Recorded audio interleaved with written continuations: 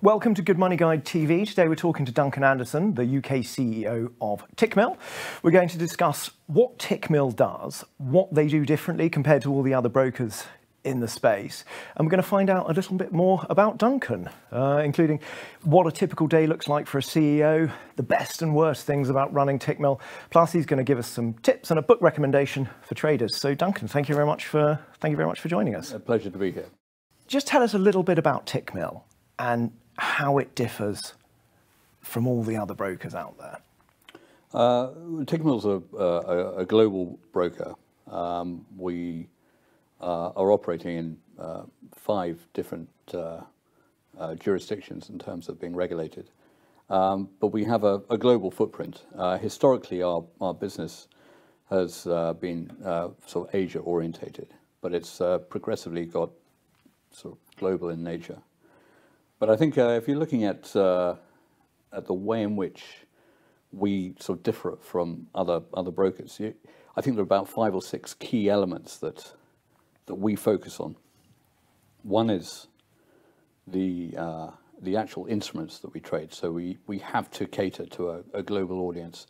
So we've got a wide selection of instruments.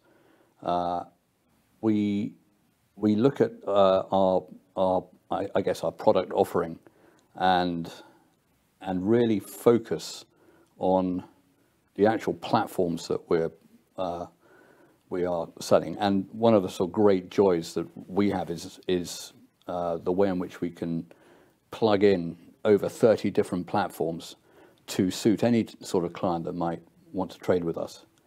We are really focused on pricing, and that's one of our sort of key elements, that we ensure that we've got really solid, stable, robust environments that allow us to push pricing through these pipes that gives clients, extra, I guess, extra support in terms of knowing exactly how pricing is going to come through to them, and then them through back to our liquidity providers.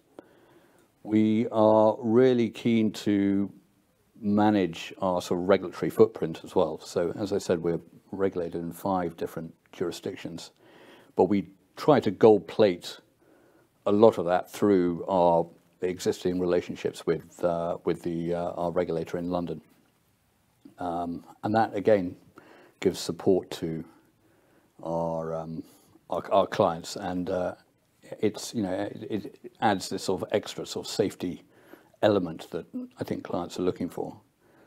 And finally, I think it's sort of customer service and education that goes sort of hand in hand. But if you offer a really quality customer support environment, you're always going to ensure that clients are going to be far more receptive to you. Okay. Should we just dig into those a little bit more? So the first 2 were basically what you can trade and how you can trade it, because people either have their own trading platform or they outsource third-party platforms, MT4 obviously being one of the most popular ones. So the instruments you can trade, how does that differ from, say, the IGs and the CMCs of this world? And we'll go into a little bit about the range of platforms. I think from a CFD perspective, and we are a multi-asset type broker, and we're constantly expanding the sort of the range of products that we can offer clients. But if you're looking specifically at CFDs, it ranges from your FX, commodities, bonds, but we also have futures and options as well. And you combine those 2 elements together, it allows us to pitch multiple platforms to our clients, and for them obviously to then sort of trade between CFDs and between futures and options on top of that. So some of the strategic decisions they make when they're coming to trade actually can multiply exponentially, and that's really exciting. Okay. And what's your view on CFDs versus futures and options? We were chatting earlier when we had a coffee about how futures used to be a large contract and inaccessible to smaller traders, and that's where CFDs came in and filled the gap. But now exchanges like the CME, as you said, are introducing these micro contracts, which make it more accessible for people to trade. Do you think CFDs have a future, or do you think there'll always be a space in the market for both. I think CFDs are, they're one of the great sort of inventions of our time. If you are you have a stockbroking account, you've got one option: it's to buy and hold or sell. With CFDs, you can manage obviously the risk behind that, and you can manage it to a minimal amount, as you say.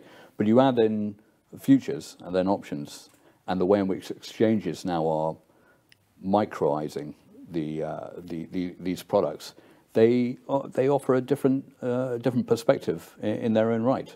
So you are getting price discovery from an actual exchange as opposed from a sort of another entity, and that, I think, both products will suit different types of clients. And indeed, we're seeing, traders actually utilizing both the CFDs and futures at the same time. I was going to ask actually if one's more popular than the other on the platform, or is it regional? Well, I mean, futures started in the States. They continue in the States, but now you're seeing, other sort of geographic regions, Asia especially, Europe to a certain extent, all applying for I guess, a more sort of a retail trader because they can, and they see massive growth in that market as well. And let's just talk about trading platforms and the type of customers you have. So obviously you've got MT4 CQG as well, and you set up to 30 trading platforms you can bolt in. Do you have a favourite? Is there a most We've popular? got MT4, MT5, and obviously sort of the mobile sort of apps that sort of go along with that. But if you can get them. Well, yes. I mean, only if you're an Android player, I guess, nowadays. But CQG allows us to plug in all these other different platforms like TradingView, like multi-charts, Sierra charts. So if you are a trader with a specific sort of feel for one platform, and people tend to be sticky in that sort of environment, it takes about 10 minutes for us to plug a trader into their favorite platform via API, and off you go. And is there a theme? Do specific types of traders like specific types of platform? Do equity traders like one over another, or do... There are definitely some better platforms than other. I mean, CQG in its own right it's a beast. But you can actually break it down into fairly simple sort of blocks. If you want to see pricing, the ladder, it's there. If you want to trade off the chart, it's there. You can add, delete, lots of stuff. If you want to trade options, it's heavy in terms of what you can see. And of course, the prices you see are real prices, real exchange-driven prices. So that's it's fascinating, in fact. And before we move on to just a little bit about yourself and running Tickmill, you mentioned education as well. How much of a focus does Tickmill put on educating their customers? What sort of education do you offer traders who are just getting started, and research and analysis for more advanced traders? I think it's definitely something that we want to expand on, because we have a hub that allows people to access a lot of material. But for sure, I think there's massive opportunity for creating environments where you can actually get credentials of some description.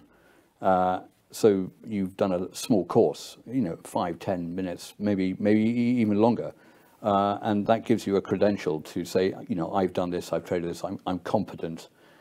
Therefore, it sort of adds to your sort of trading history in terms of how we look at a trader and how we will interact with a trader going forward. And of course, we push that out to more experienced traders and give them this added value if they are,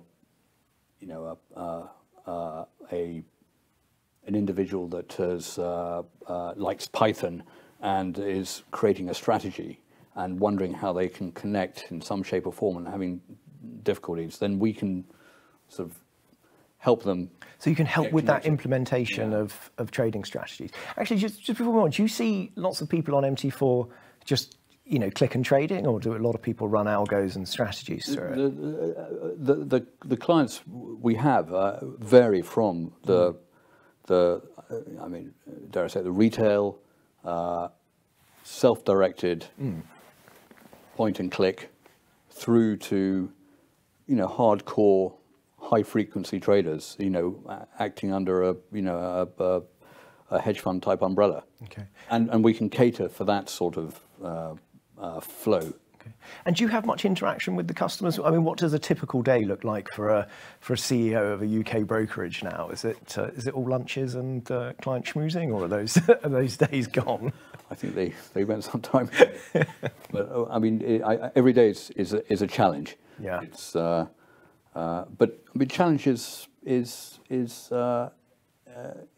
in its own right. We see now a lot of, if one's looking out to 2023, 2024, there are some big elements that we're going to have to sort of deal with. One is consumer duty, and the other one is the EMIR refit. So both involve quite a lot of work, but they need to be done. So we have to interact with the analysts, with the project managers, with the product team, the dev team, and that's the great joy of having quite a sort of diverse team around you that you can pull on and then shape a solution that you can ultimately sort of execute at the end of the day. So it's fascinating work, but it's certainly time intensive, and it's not a free lunch, put it like that. Yeah. There are no free lunches anymore, and so there's some of the challenges. But what's part of what's the best part about running or working at Tickmill? Any particular notes? I think it's when if one looks at these challenges that we're going through, it's actually finding some sort of solution to it and actually seeing it being rolled out at the end of the day. But equally, it's finding also traders that, I guess from a trading standpoint, it's hearing from them, and they have an issue, they have a problem, they've got an algo, they really can't seem to get it to work. Maybe we have a quant team also that can help these individuals and companies. Just a little tweak here, tweak there. It's fascinating when that happens, and of course, if a trader's success is our success. So people can still phone you up and ask for help. You're not just online only. Not sure. We clearly don't give advice in terms of sort of trading, but for sure, it's we had one chap in the other day. He's relatively young. He's I said he's a Python specialist.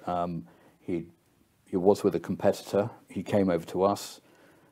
We did a little bit of work for him in order to push trade flow into his MT5 environment, and it's working. Okay. So that's really satisfying. So you've been in this business for quite a while now, and over that time you must have seen traders that have done well and those that have done not quite so well. Do you have any tips for traders? Is there anything that you've consistently seen traders do well, or things that you've seen traders consistently do that they really shouldn't do? What would you say to traders that would make them a better trader? It's probably easier to sort of spot traders that haven't done so well. The first thing I would say is you've got to know and understand why you are getting into the position you want to get into. In terms of, do you want to become a trader? Do you want to become an armchair trader? Or do you want to do it full time? You have to make various major decisions, and once you've made that decision, I think everything else becomes easier. You then create a strategy around the decision you've actually made about how you want to strategically get involved in trading. Once you've made that or created that strategy, you then test it to the nth degree. Yeah. Test. And from test, then it's delivery. But what you also really need to bear in mind is that you have a limited amount of capital, and the longer you stay in the game, the more successful you're likely to be. Okay. And don't act like you're a god on the first day when you've made your first win, because it undoubtedly sort of ends up coming back to bite you, I think. Okay. And what about a book recommendation? Anything you think, any books you think that, you know, if you're a trader, albeit a high frequency trader, or just someone who likes to bet on an event, what is there a book out there that you think, do you know what, if you read this, you'll have a better understanding of how the markets and how trading works? I always like reading Market Wizards. Yeah.